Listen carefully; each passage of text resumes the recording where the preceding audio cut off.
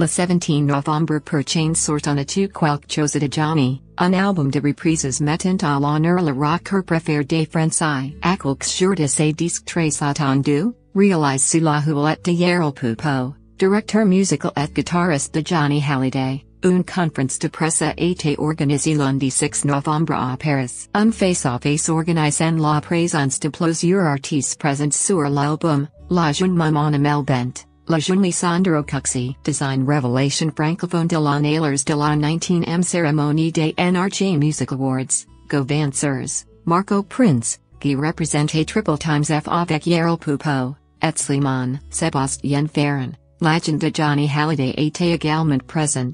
Location pour la vie de redonner des nouvelles rassurances du chanteur. Aujourd'hui il va bien, il a eu un cancer du poumon comme on le sait tout. Il s'est soigné, il n'y a pas parlé la demi-heure. Il va bien, voilà il s'est bat, il est là et il sera prochainement là pour le montrer, a déclaré Sébastien Ferran. Sans précisera quelle occasion ni à quelle occasions, la star s'est montrera de nouveau en public comme le rapport à l'apostrophe a.f.p. Johnny a eu un album en cours d'enregistrement qui ne va pas tarder à entrer dans sa finalisation, il tenu à rappeler, un opus dont la sortie est prévue courant 2018.